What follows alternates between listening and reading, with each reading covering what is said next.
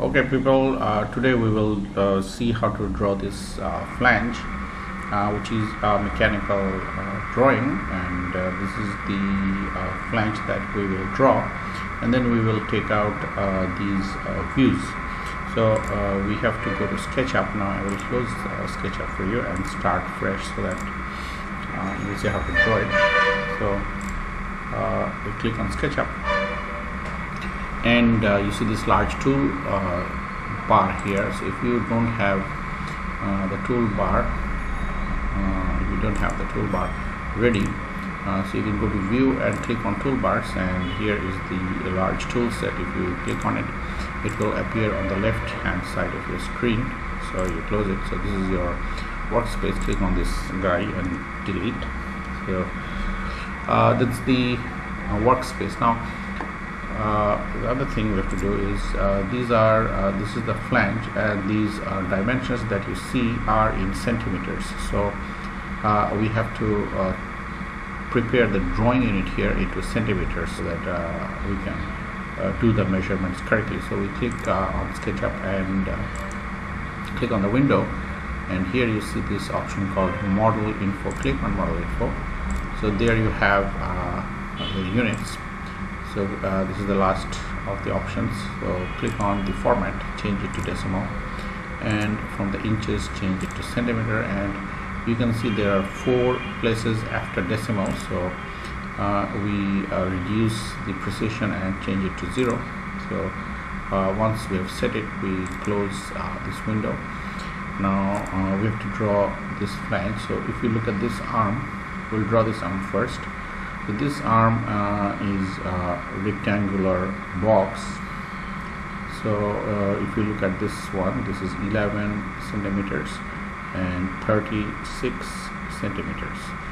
So we go to SketchUp, take this rectangle tool, click, and we go close to the origin, and we click here and we move it out like this. You can see the SketchUp shows the dimensions dynamically on the screen. So we move our mouse here, and the dimension that we need is 36,11. So we type on the keyboard. As soon as you type on the keyboard, you will see that figure. So again, once we do it once again, 36,11. We have to activate SketchUp here. 36,11, hit enter. So that's our rectangle. Now you can zoom on it by scrolling your mouse button, middle mouse button. So this is the box. Now if you look at this height, this is 32. So we have to take this option, which is called push and pull. Click on it, move on top of this box, click, move up, type 32 on the keyboard and hit enter. So that's you can access this orbit tool by pressing the middle mouse button and holding it down and moving your mouse. You can access this. So we change the view, we zoom out by scrolling.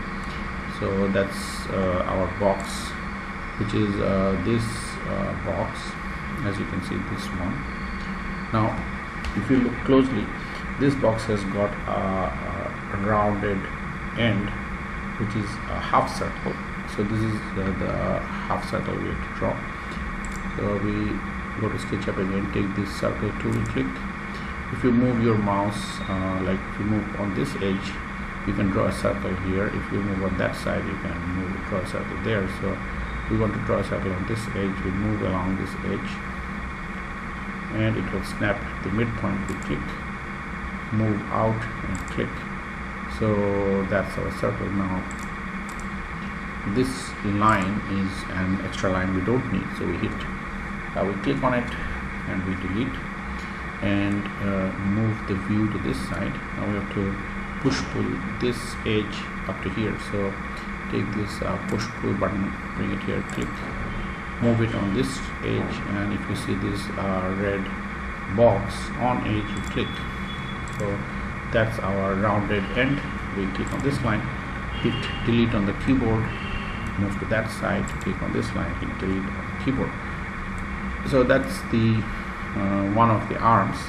of the flange, but it has got a hole in it, circular hole, and that hole is its diameter is 16. That means its radius is 8. So we click and we take the circle tool, move along this edge until it hits the center, click, move out, type 8 and hit enter. So that's our circle. Now we have to make a hole.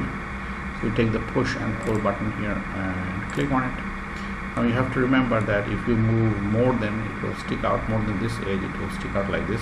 If you move it less, it will not be a hole. So it has to be exactly up to this edge. So as you see, this red on edge snap button turns on, you will click on it. So there you have a nice hole into this arm.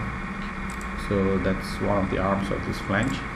So this arm we have just drawn. We have to draw this arm, which is an exact copy of this one. So if you look at the distance, it's 11 centimeters here and 18 centimeters here, so that's altogether 29 centimeters. If you take this point, so you have to make a copy 29 centimeters to that side. So move your view here and select this whole object. Now you have to move it, so click. Now if you look at this move button, it says move, stretch, copy and array selected object. So we click on this one and we have to make a copy. So you have to keep this original here and put a copy 29 centimeters on this side. So if you look at this option here, it says control toggle copy. That means you can copy if you press the control button on the keyboard. So we come on top of this one and we press the control button on the keyboard. You cannot see on the screen, but I am holding the control button down. So as soon as I hold the control button down, you can see a plus sign appearing. That means I'm going to make a copy. So I click, move along this edge, you see that green line. So now I let go of the control button and type 29, hit enter. So that's my other arm, and take this dimension tool here. If I click here and here, I can see it's 18 centimeter apart, which is this is okay. So we press the escape button. Now we have to draw another arm which is 11 centimeter wide and connects these two arms. So we take this tape measure tool here and click here, move along this edge and type 11, hit enter. So that's the 11 centimeter point. We take this rectangle tool and click here and click on this opposite corner. So that's the rectangle, and we have to push pull it down here. So take the push pull button, click here, move down and click. So that's the flange. Now if you click on these lines and hit delete on the keyboard, you can get rid of the extra lines that we have. So we click and this is the reference line, click.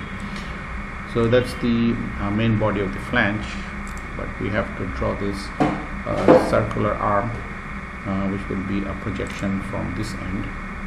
So take the circle tool, and if you move along this edge and move here, it will snap. So once it snaps on the midpoint, if you move down, you will see it is tracking. So if you move along this edge and come on top of this midpoint, you will see that this is snapping. As you move down, it will track, and move along this edge, this will be on the midpoint, and if you move gradually, it will snap at the intersection of this point and intersection of this point. So click here, move it outward, and if you remember this one, this has got a diameter of 18, which means radius of 9. So move to this side, type 9, hit enter. So that's the base of your circular arm, and you have to drag it to by 32 centimeters. So take this push and pull button, click here, move out type 32, hit enter. So this is our flange. We have created this three-dimensional object of this flange. So we go and save the file, save as, and give this a name called flange and save it.